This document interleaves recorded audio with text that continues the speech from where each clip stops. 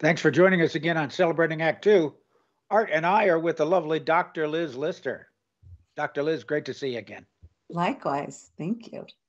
Hi, Dr. Liz. I have a question for you. I spent a good deal of my professional career in computer graphics, which included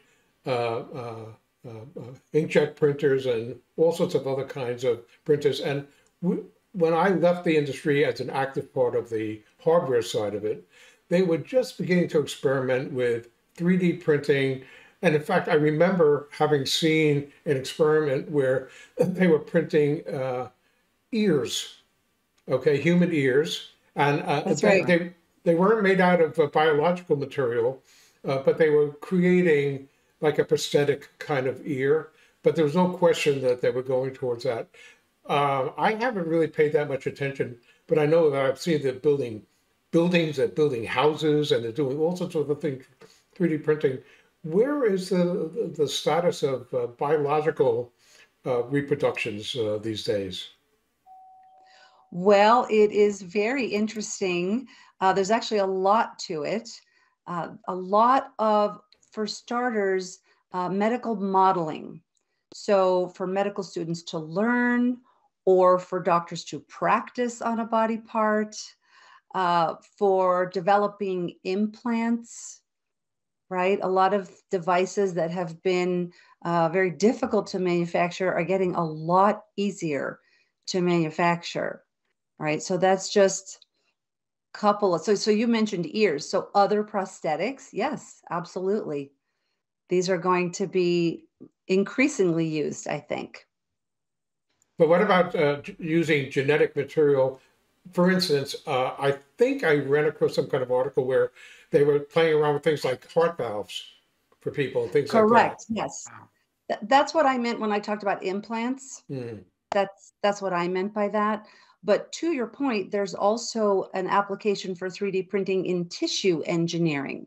So I think that's also a bit of a combining of what you're talking about, using like a combination of human tissues and possibly some genetic information in order to be able to then use the 3D printing to make something that the body won't reject, for example. So there's definitely going to be some overlap there. Dr. Liz, this sounds like it would be extremely valuable when it comes to skin burns. Exactly. That would be an example of tissue. Yeah, that's a great example.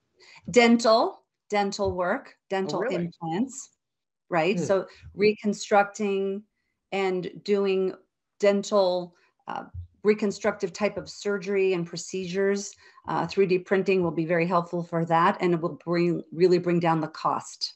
Wow. So that's an easy example to think about. I think also maybe 100 years from now, maybe sooner, but as long as they keep doing these kind of developments, that I think we can probably look forward to seeing artificial limbs with nerve recreation, so that we'll be able to actually have very functional replacement parts for body parts that are lost either through accident or disease. Yes, I really like, that's absolutely correct.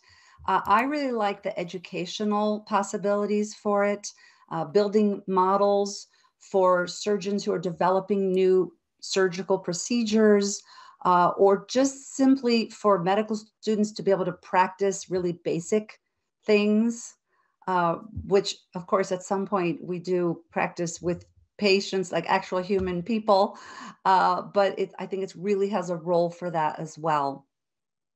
So that it kind of shortened the learning curve as well. Wow, it's the stuff of science fiction.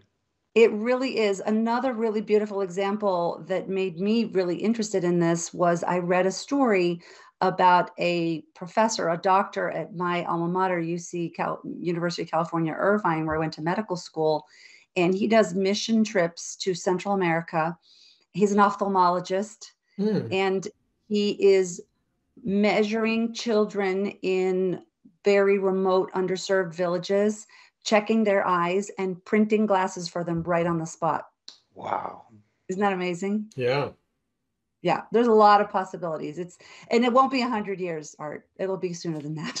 Okay, well then it'll be over the next 20, 25 years when I fully expect to be able to enjoy it and maybe do another interview with you. Awesome. Great. Dr. Liz, great to be updated on what's happening in the medical scientific world. Thank you so much.